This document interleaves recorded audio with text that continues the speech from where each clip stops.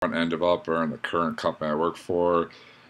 Basically what that means, I work on HTML, CSS, jQuery daily, doing different things, and recently I started teaching a class of how to build HTML web page, and something I recently drew up is this image, and to within the current class I'm in within my company, we just started building this, and I also want to bring that presence to online for other people within my company who want to learn how to do it and don't have the ability to go to class.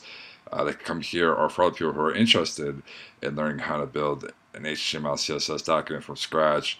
I think this would be a really good starting point. Text editor I'm currently using is called Sublime Text 2. I highly recommend it if you don't already have it or are aware of it. What I have here is a standard HTML5 wireframe, and then within here, within the HTML document, you have to start off with HTML opening tag and HTML closing tag. All HTML tags have to be closed in some sense.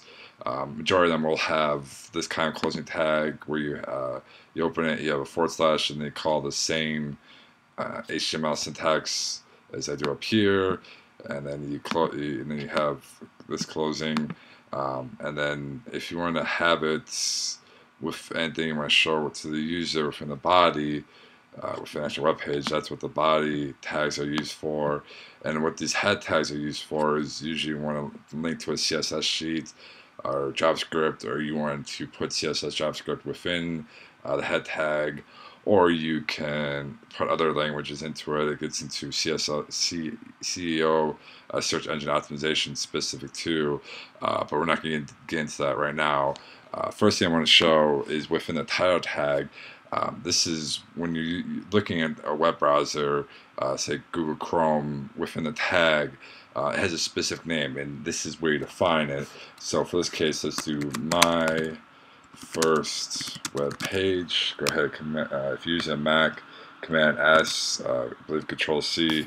If you use a PC to save it, we're going to go to Google Chrome, and we're going to hit refresh. And within here, as I said before, within Google Chrome, it shows within the tab of whatever you call it. And now let's say if we wanted to have actual content within the documents. A good test is called Hello World. This is used within almost any scripted language to first learn how to do something very basic. So now we're going to hit save, and then we'll refresh, and you see hello pops up. And again, this is because we put it within our body tags that it renders within the HTML document to display onto your web browser, whichever one you may be using. But now I actually want to get back to the actual image, and the first thing we're going to do is we're going to pull this in as a background image, not the dark gray parts. It is going to be the light parts. And the first thing we need to do is to create a CSS style sheet page. I'm going to do Command New to create a new page, and do Command S again to save. I'm going to create a new folder. I'm going to call it CSS. I think this is just my personal preference of structuring my code into specific folders. HTML is always in the head folder, and then images in CSS, and then if I have JavaScript, I'll have a JS folder. I'm going to call this file main.css, hit save, and then within CSS, there's different ways of referencing. You can reference to the actual HTML tag. So in this case, let's say we're going to reference to the body tag. There's also ID in classes, but we'll cover those in later lessons. So to start out, we want to type out body, and open bracket, and close bracket. Depending on your browser, what text editor you're using, it should automatically include the closing tag, and then after that I hit enter to give a nice little space between open and closing brackets for our body rule.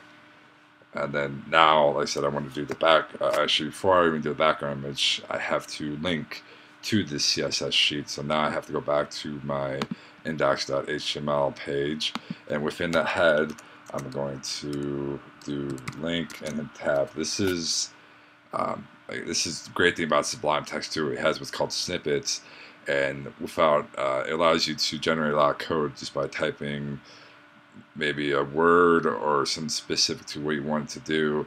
I highly recommend you learn how to do snippets. If you're using Sublime Text 2, it will increase your coding dramatically.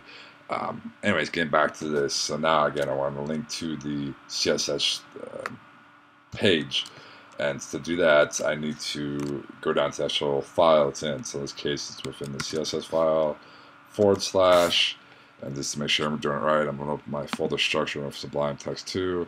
I see again it's main.css, so I'll do main.css, go ahead and save. And just to make sure it's working, within our body tag, I am going to change the background color to black.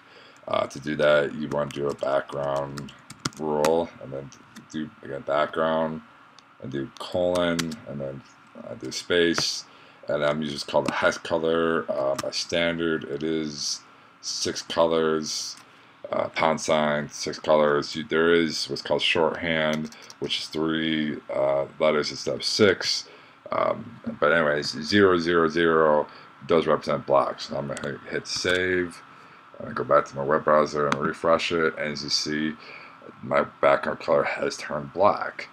And it successfully connect. Also, this also let me know that I've successfully connected to my style sheet, and it is rendering it correctly.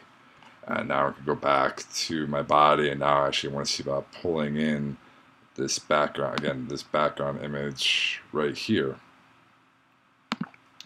And to do that, I need to, again, find my name forward. So in this case, I'm doing header.ping. That's the actual background image. And to do that, you use what's called URL, and open and close parenthesis. And since I am within another folder, I have to go back one folder. To do that, you do // This is basically saying I'm going from the CSS folder back up to this YouTube HTML class folder. And now I need to go into my images folder, and again, / header.ping. And this again, I'm gonna save it. I'm gonna go back to Google Chrome, and I'm gonna hit refresh. And then this is actually, I wanted this to happen. This lets you know that browsers have, and CSS and HTML have their standard rules.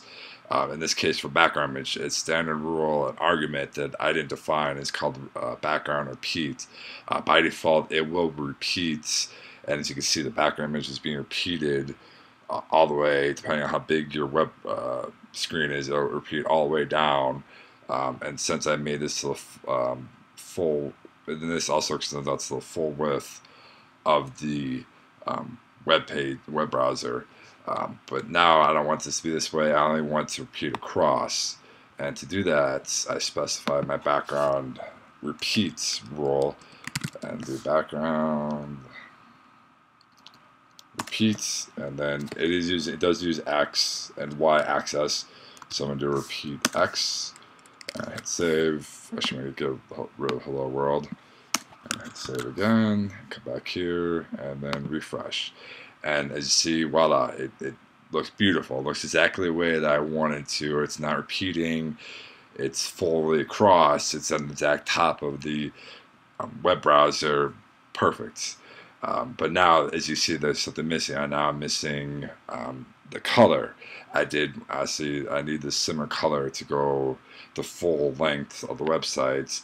But before we do that, I wanted to show this ability to do repeat X within the actual background. And to do that, you could do it after the URL. This will let it know that it's, again, kind of like the shorthand. This is shorthand of saying I want to repeat X instead of define background repeats. So now I want to get the color. So now I'm going to open up within Photoshop. Open up, scroll in, grab the color real quick, and then grab the hex color, and then go back to Sublime Text 2, and I'm defining it before the URL, and then I'll save, and I will refresh. And voila, we got a background color. at this time. So thank you very much. Look forward to more classes. See you later.